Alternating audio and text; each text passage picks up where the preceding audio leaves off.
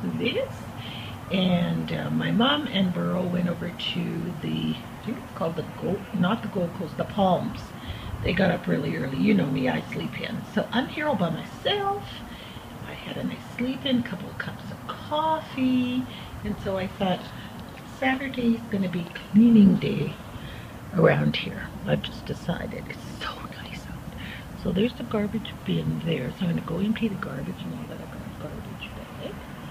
And then I want to show you I made a makeshift mop. So I just swept the floors, but there's no like scrub mop.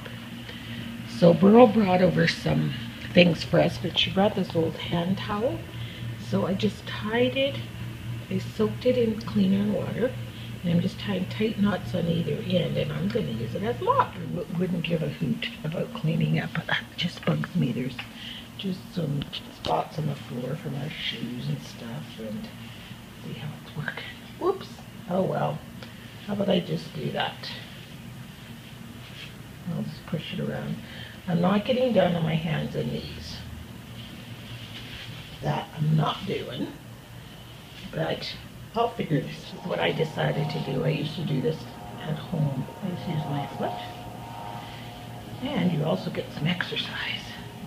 But it's just for these little, you know, little spots on the floor. Yeah, that's working good. Even when we go camping, Richard always laughs, even if we're in a tent, I have to clean the floor, sweep the floor out, and I don't know, I think it's just our human kind of nesting, I guess, cleaning your little nest like a birdie. Okay, I'm not going to do everywhere, but I'll take it to the kitchen and maybe the bathroom floors. I don't know if these floors were cleaned that well, because I noticed yesterday when I got in the shower that there was, my feet were really dirty and I hadn't been barefoot. That little thing looked like a bug, but it's a piece of plastic from when I was cutting my tags off my shirt. There's not a bug in sight here. It's weird. No flies. See, when you live in northern Canada, when it is warm, you have mosquitoes and black flies. Nothing. Not even nothing. So weird. No spiders. I don't know where the little critters are, but that's fine by me. See, I'm getting a little out of breath because it's a good little workout. Just a scrub, and then you know at least the floor's been hit, as they say. Ugh. Can you believe I'm bringing you along with me while I wash the floor? But nobody's here but you guys and me. So let's go around the table. Just I know it's clean, you know. Whew. This is better than aerobics. I'm actually working up a little tiny bit of a sweat. Yeah, I started washing the floor like this when my kids were little after I had my spine fused because it was just so hard bending down. Ugh. But usually Richard does the floors at home. And he always has, and he's always wanted to. He always has.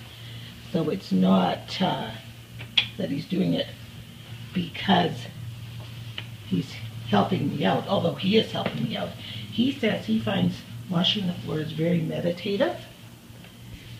So yeah, we'll get this floor done.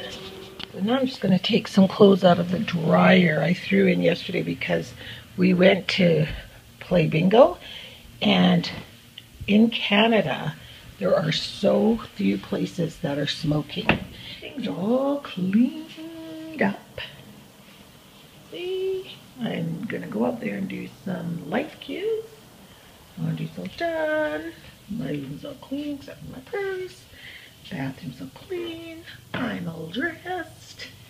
So I'm going to go outside and do some life cues. I've been listening to this CD by Cece Winans. Oh, I'll put the name in the description box. It's beautiful. It's just so beautiful. And it's funny when you're sitting by yourself. Not that I'm not by myself at home, because you know Richard's at work and everybody's busy. But it's different when you're in a different city, like, because you really are by yourself. You can't pick up the phone and phone anybody. I can use my cell, but it'll cost money.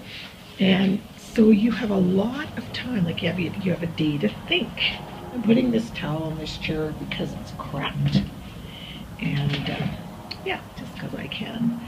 So listening to that music is so cathartic for me. I can't even tell you. I've told you guys this in other videos before, that for me, listening to music, it brings out every possible emotion. And it's not that I'm sad or anything, but it just, I'm processing different things in my life. And I wish everyone could just get away, because at home, you're home and you get stuck in the rat race or whatever you're going to do, and get on the phone and making supper and doing all that stuff. But here, it's like I'm on a retreat when my mom's not here. And God bless Burl, her best friend here. She's been staying here with us. She lives here, just probably 3 miles away, but she stays here with us. So it affords me the opportunity to just have me time, and it's fabulous. I just love her. She's so sweet. And you know, getting to talk to someone that is that wise and intelligent. She's 86, but sharp as a tack, but just has so much wisdom to share with me, and I'm just soaking it all in. And it's almost like, because my mom can't do that, she's doing that. And I don't know, it's just really nice. So I'm good art journal here. So you guys better stay tuned. Here's some sneak peeks. This one went up today. What is your pet peeve? And this one's a sneak peek for next week, but don't look. So yeah, I better go because there's lots of air traffic around here. Have a little lunch. I saved these quesadillas for my supper last night. Everybody takes doggy bags home in Vegas because there's so much flippin' food. Every single person has 2 or 3 of these containers when they go home. So these quesadillas are ginormous. Look how big. Who can eat this? I had these and a bowl of soup, but I mean, 4 of them in a bowl of soup is a bit much.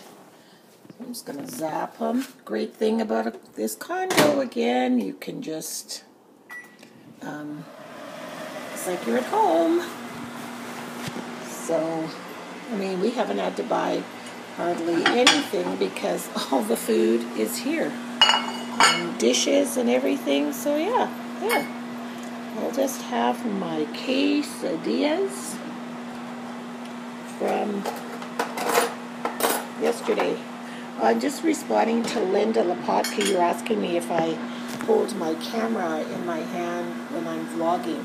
In this video, it's going to be so shaky, you're going to know, because I was watching the floor and doing all this, and it's kind of obvious that it's in my hand, but yes, I do. That's what I do. You just get used to it. It just becomes this extension when you're vlogging. It's just kind of trying to figure out how to turn this thing off. I don't know. I can smell the, well, it's off. Good. Ooh, man. That was hot. I should have taken it out of the styrofoam. Because look, that's hot. My grandsons would love this place because the train goes by every day. And it's really loud and you're kind of close, but it's fun. I love trains, so it doesn't bother me. But they would think this is pretty darn nifty to be on this level here, looking right at this big train that's roaring by. Let's see how long it is.